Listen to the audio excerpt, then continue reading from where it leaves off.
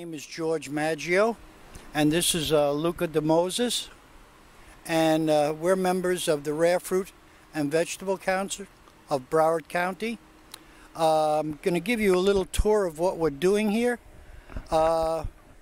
We are in the process of building 2 more raised beds. We have 2 raised beds already. They're 3 foot high and 15 foot long. We grow our vegetables, root vegetables in there, plus tomatoes and our herbs. We also have a raised garden, a garden that's in the ground on the other side that I'll take you over there in a minute. If you'd like to come over here and take a look at the raised beds, we're in progress. These 2 raised beds have been established for about 4 or 5 years, and as you could see over to the right of it, there's another raised bed that we're going to be building in the very near future. We have the materials and everything all ready to go. All we need is the help to put them together and get them filled up with dirt. This is our classroom here, where we teach classes on layering and grafting fruit trees. We also teach classes here on building the raised bed once a year.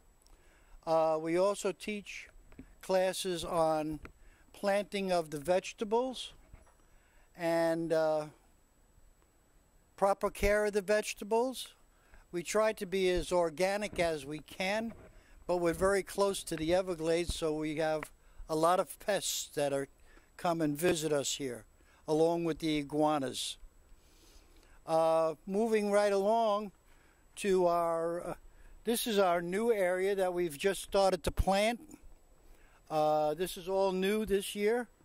We have in the ground vegetables now, which we did not have last year. The club saw that we did such a good job on just the 2 raised beds that we had last year that they appropriated money for us to expand to in the ground planting. We have 2 boxes in front of me that we plant herbs in. In the back area here, we're growing Swiss chard, Malabar spinach, about 5 or 6 different varieties of peppers. We also have beans and pole beans, and about 20 or 15 to 20 varieties of regular tomatoes and heirloom tomatoes. We have along the border of the garden in containers, we have Jerusalem artichokes.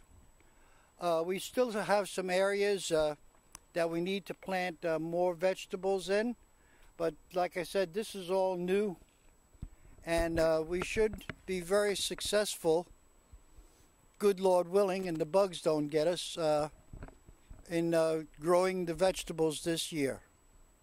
As George mentioned, a few months ago, we were given the opportunity to basically more than quadruple the amount of square footage we have designated for vegetables. What we chose to do, because of, in order to save money and try different techniques, we decided to plant straight into the soil that's already here. What we did initially was put about 4 to 6 inches of mulch on all the areas that you see here are planted with vegetables. Then on top of that, we threw quite a lot of neem fruits and branches and leaves.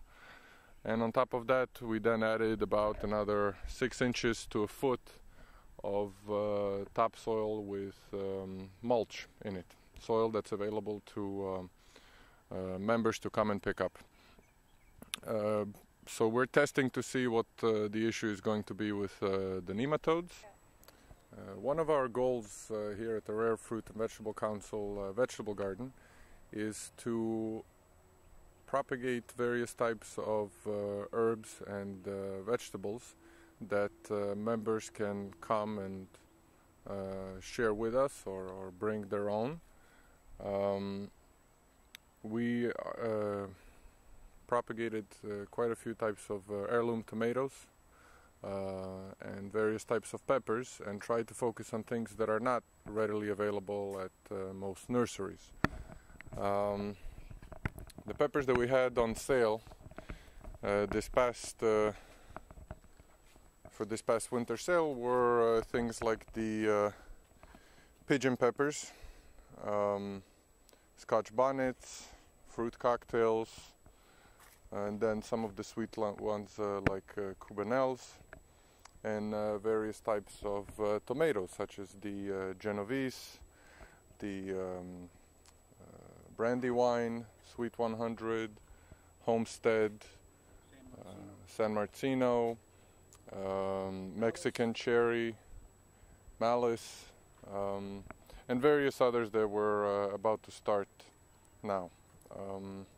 So the idea is to make it available for members to come and take new varieties home and enjoy.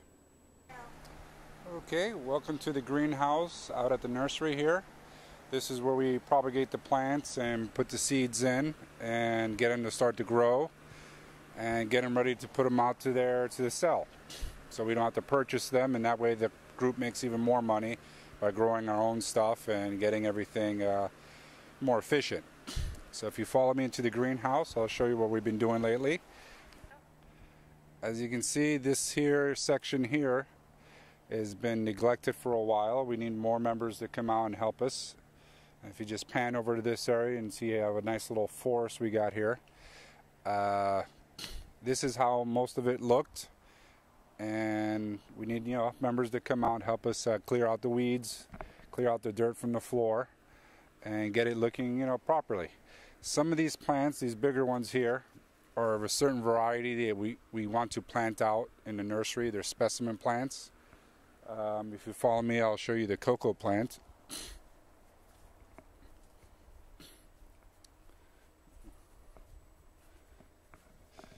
This big tree over here is a cocoa plant, and we need to get that out planted. Once again, we need more members to come out and do as much as they can, just for at least an hour. Then afterwards they can have a little picnic. It's a real nice quiet spot. You don't hear any traffic out here. So if you live in the city, then you'll appreciate coming out here once a week, maybe once a month even. Okay, so this here is the misting area when we first plant the seeds, or if we're doing anything where we just cut the clippings and put it in the soil. It goes in this area here where the misters turn on, I believe, every 30 seconds on cue. Little rainbow action going in there.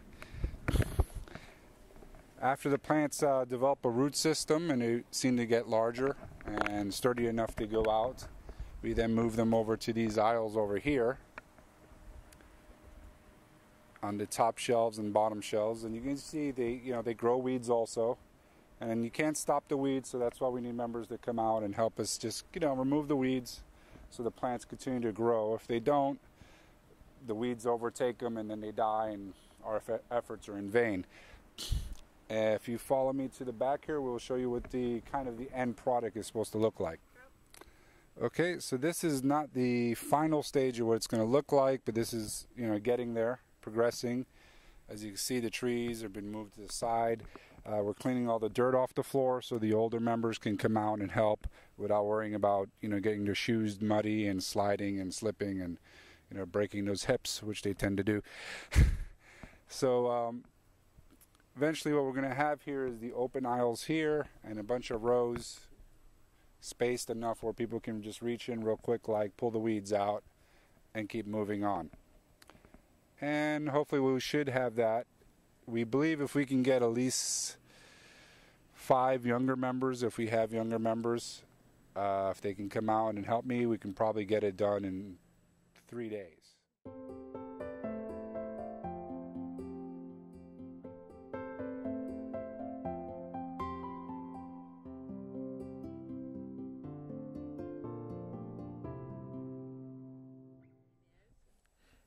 My name is Ivan Debagovich, and I'm with the Rare Fruit Council probably over 30 years, and I've been doing tropical and subtropical gardening also probably 30 or 35 years.